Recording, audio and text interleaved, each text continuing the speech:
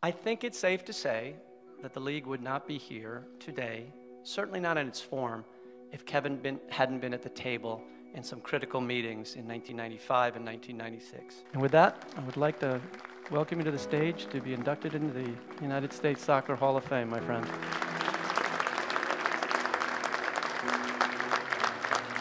It's an incredible honor.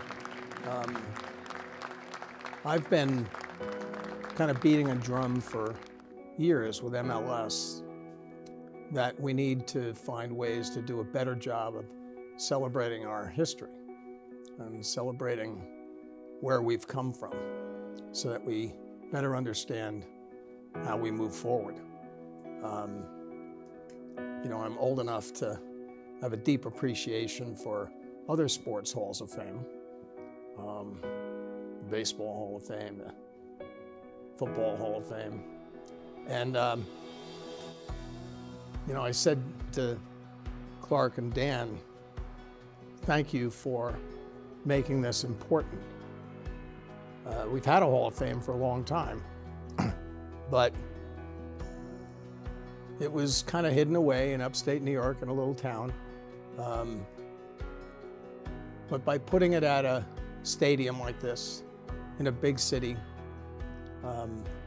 by lifting up the level of the ceremony, the way we've been treated this week has been extraordinary. It just makes it much more important. And I think that's part of being a major sport in America. So I couldn't be more proud. What did it mean to you to be inducted with him today? It's a big pleasure for me. Jaime's one of my favorite people. I've been after the league for a number of years through several different voting methods to do more to try to ensure that players got voted into the Hall strictly based on their MLS careers. We had a lot of players who were in, but all of them had played for the national team as well. And that's kind of that's why they got inducted. So Jaime's the first to really be inducted strictly on his MLS career. And that means a great deal to me. I've often argued that Jaime is arguably the best player in the history of the league.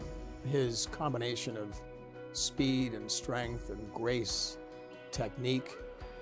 I'm not sure there's been anybody else in the league who kind of has the whole package the way he did. We could sit here and list all the trophies your teams have lifted, and that's a long list and would take a long time. But there are some other contributions to the game that I think you're just as proud of, if not more so.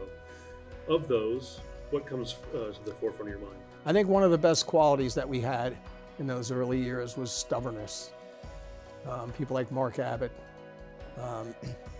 even people like Phil and Lamar and Clark, we just weren't going to let it fail. So I'm proud to have been a part of that.